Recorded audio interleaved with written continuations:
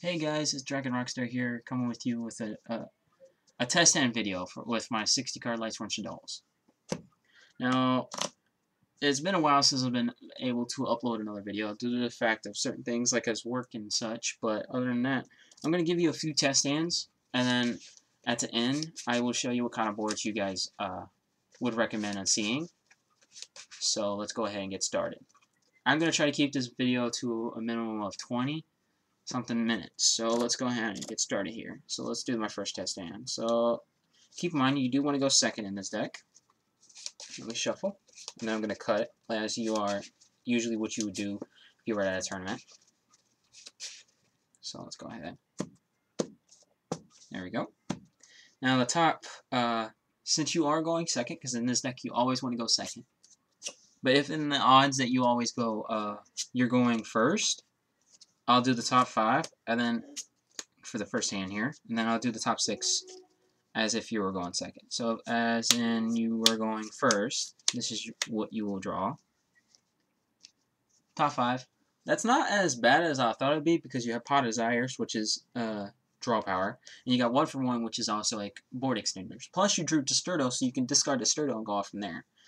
And you have this disrupting plays for your opponent. If you are going second, here's another card. Now you drew Call by the Grave, so you have protection for both Hot Desires and 1 for 1 from Ash Blossom, which is always good. So this is a good hand. So let's go ahead and do another one real quick.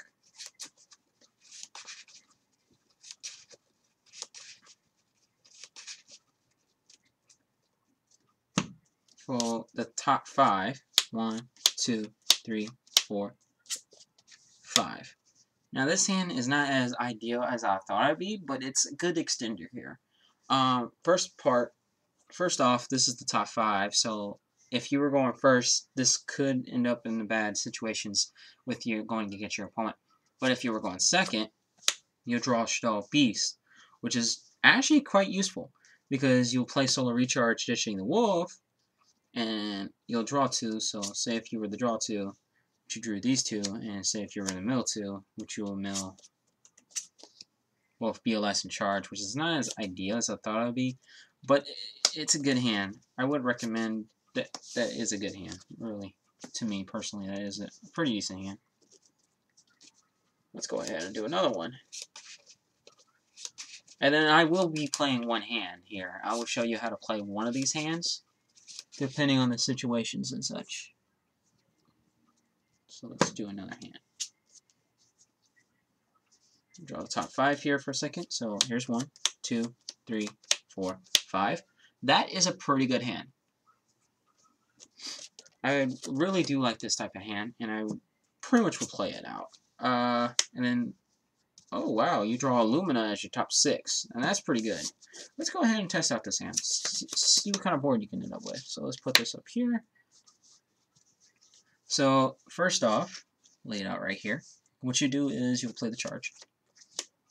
Milling your 3, so 1, 2, 3. Not the best mill, because that's your mill 3. That's not the best mill, but you'll search out your other Lumina.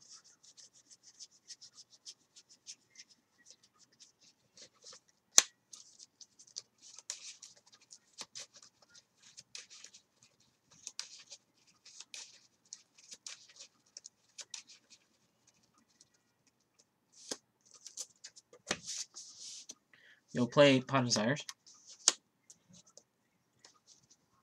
2, 4, 6, 8, 10. You'll draw 2. She'll draw 1. Draw 2. What you banished was all this.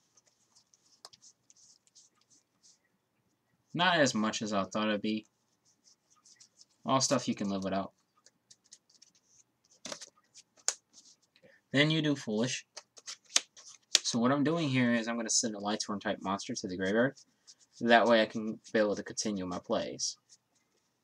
What I'm doing is I'm going to send a Felice. Now Felice doesn't do anything. It's just I'm sending it to the graveyard so I can get more plays out of the Luminous.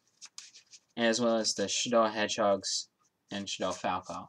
Well, personally Shadow Hedgehog because you want to get you want to try to special summon one of your Shadow monsters. So you'll normal summon Luna. You activate Luna's effect, ditching the one Lumina, special summon Luna. Then you activate that Luminous effect. Depending on your certain situation, you can send Shadow Hedgehog by ditching it out of your hand to get you a Shadow Fusion, or you can ditch the Raiden. So, personally, I'm ditching the Raiden, and then I'm going to special summon the Raiden. And then I'm going to activate Raiden's ability. Mill 1, Mill 2. Oh, shoot, that wasn't the best mill. You're more better off of ditching the Hedgehog, so let's go ahead and ditch the Hedgehog. Let's see how that turns out. So you ditch the Hedgehog, you'll search out, well, first you'll target to special summon, which you'll be targeting your Felice. Special summon the Felice. Hedgehog will allow you to search. At this point, you'll search Shadow Fusion. Now, say if your opponent was, your opponent went first and they have an extra deck monster. You play Shadow Fusion. You'll send Damage Juggler, obviously. And then you'll send one of your Shadow monsters. So I'm sending Shadow Beast, so I can get Shadow Beast's effect. Everyone knows your favorite girl is back, which is El Shaddol Construct. So after I send both of these to the graveyard, you'll special summon El Shaddol Construct right here. Then you'll activate both El Shaddol Construct's effect and Shadow Beast. Shadow Beast will activate, allowing you to draw a card. Then you'll activate El Shaddol Construct's effect to send a Shadow monster from your deck to the graveyard. So I'm sending Shaddol Squamana. Then Shaddol Squamana's effect will activate, sending you another Shadow monster. So say if your opponent has Disruption, like back row, and you don't want to deal with it, you'll send your Shadow Dragon. And then Shadow Dragon's ability will activate, popping your opponent's card. Now, ideal, this wouldn't be the best board, so that's why I'm going to link with 3. And I'm going to get rid of El Shaddol Construct. And we'll special summon Curious. And then I'm going to activate Curious's ability to send from my deck. So I'm sending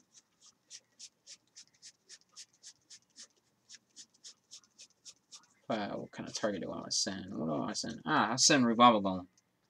Obviously, Revival Golem activates.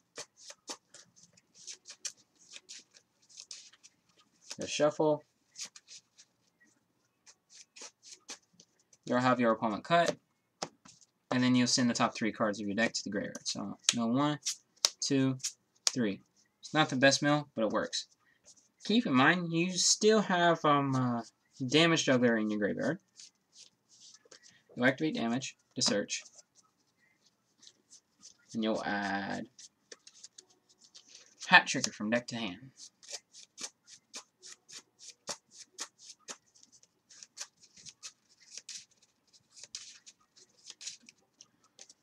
If you have Disturdo in your graveyard, let's see, do we have Disturdo? We do not. Okay, that's a little bit different. But that's good, it's cool, it's cool. You'll activate Hat Trigger to special summon. Now you have 4 monsters on your field. You could link 4 Sayuja to draw your 4. So let's go ahead and do that. Let's link for 4. Special summon Sayuja. Activate Sayuja's ability.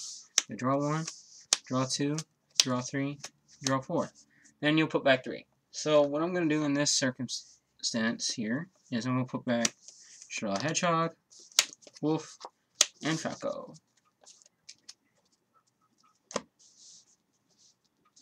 Then I'm going to play Charge.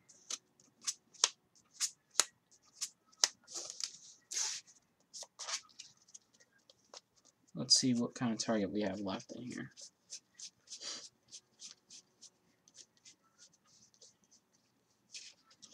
We have Lila. You'll add Lila to your hand.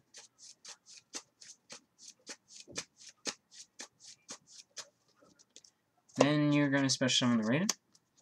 Activate Raiden's ability. Mill 1, Mill 2, doesn't matter. Activate Disturdo's ability. Special summon by paying half. Blacklist Soldier's ability. Special by banishing.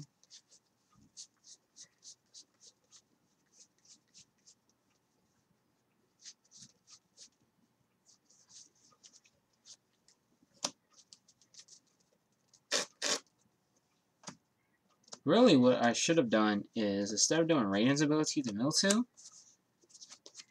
I should have special summoned Malila. Activate Disturbo on target. That way I can synchro with these two. And special summon out Warlord Savage, and then Warlord Savage's ability will activate, ideally putting Curious into it. Ideally, this wouldn't be the best board, but you still have abilities because you have a let's see. You have a 33 beat stick BLS, and then you have ideally a higher attack Warlord Savage as well. It's not the best hand, but it works. Let's go ahead and do another. Let's see what else we can do out of this. Let's see what kind of other board we can end up with the next hand. Like I said, ideally, it's depending on what you guys want to do for the hands, test hands and such. But I'm showing out this test hand of this deck so you guys can see how well the deck can play in different circumstances of the hands. So let's do one more test hand. And then at the end, I'm going to, like I said before, I am going to show you guys what kind of ideal board you guys really want for the type of hands that you guys want to see. So let's go ahead and cut. And let's do the top 5 real quick. Let's see. Draw 1, 2, 3, 4, 5. Ideally, this wouldn't be the best hand, but it works because you drew Super Poly, you have Charge, you have Solar Recharge, you have Extenders. And let's draw the 6. Not the best, but it works. So let's go ahead and play it off. So let's do summon this per opponent's Orpheus Scorpio. Activate Orpheus Scorpio's effect. I'm not going to ditch the Garnet. I'm going to ditch the Ghost Orc. Special. Say if your opponent has an extra deck monster in their extra deck zone, which works for you. Let's see. I'm going to special summon the Cobra once I find it. Jeez. He's tucked all the way on the top of the deck. Ain't that a sucker? I'm going to special summon Cobra. Then activate Cobra's ability. I'm adding Shadow Fusion from my deck to my hand.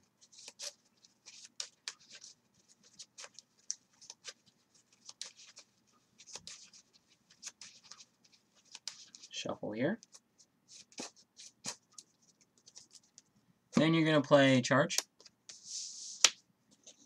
Milling 1, 2, 3.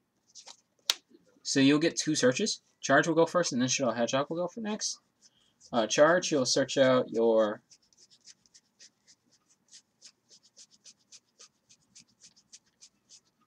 Raiden, and then Shadow Hedgehog will allow you to search out your.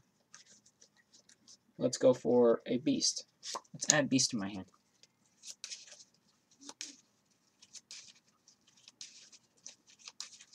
Shuffle here.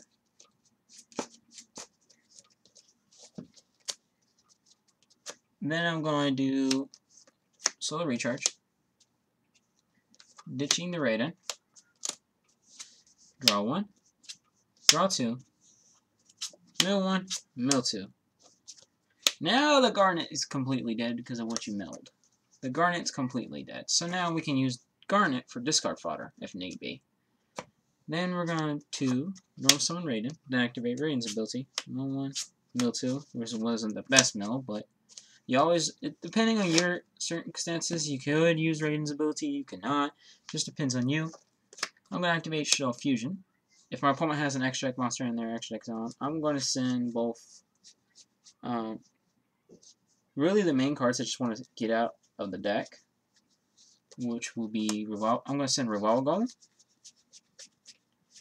and Shadow Dragon, so that way I can get some back row pops. The reason why I send Revolve Golem because I'm going to special summon this Shadow monster. I can never pronounce this guy's name right, so you guys can let me know down in the comments below how you pronounce this guy, if you guys want to know. How do you pronounce his name? I can never pronounce his name right. But you'll special summon him to the next deck zone. Revolve Golem's ability will activate, because it gives you a free level 4 to special summon here. You'll link with all these. Let's go for a Sayuja play. Special summon Sayuja. Activate Sayuja's ability. Draw 1, draw 2, draw 3, draw 4. Now in this circumstance, you don't need the Scorpio, you don't need the Effect Feller, and you definitely don't need the Garnet. So let's get rid of those 3. Then you'll play Solar Recharge, pitch the Felice, draw 1, draw 2, mill 1, mill 2. Wasn't the best hand, or the best cards to mill, but it was good. Play Desires, banish the top 10, 2, 4, 6, 8, 10. You draw 1 and draw 2. That was alright. What you banish? Banish all those. It's okay. Let's go to the grave. What else do we got? Oh, we do got a Disturtle in grave, so that's the best part about here.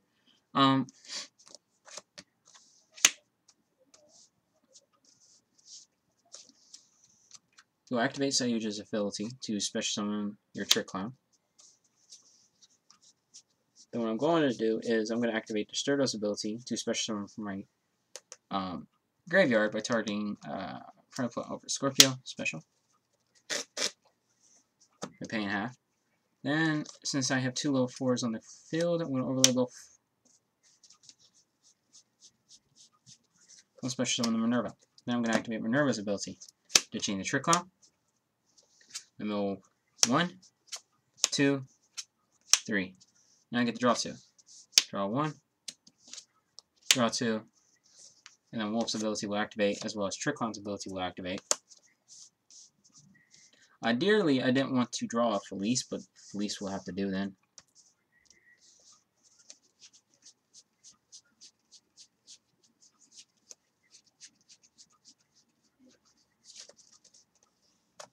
Sometimes the mills kind of screw you up once you're in your place, and sometimes the mills don't. So depending on your hands and depending on what you can get out on your boards, it could work and sometimes couldn't work. Now Disturtle's ability is only once per turn, so that's the sad thing. But say that we didn't draw the Felice, right? Say if we had Felice special summon to our field, and the Wolf special summon to our field as well, and we drew the Mind Control, right? Say if that was the thing, you could build to extend your board like that. You could. So you could sync with these 2, special summon F8 on Dragster and stuff like that, but we didn't do that. So Mind Control was milled here. That's a sad thing. So what I would do with this type of board is I would let's see. I will go for link with 1, 2, 3,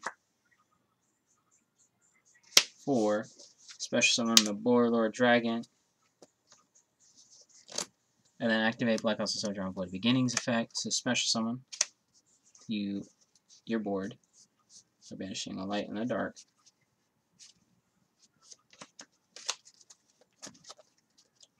And there you go.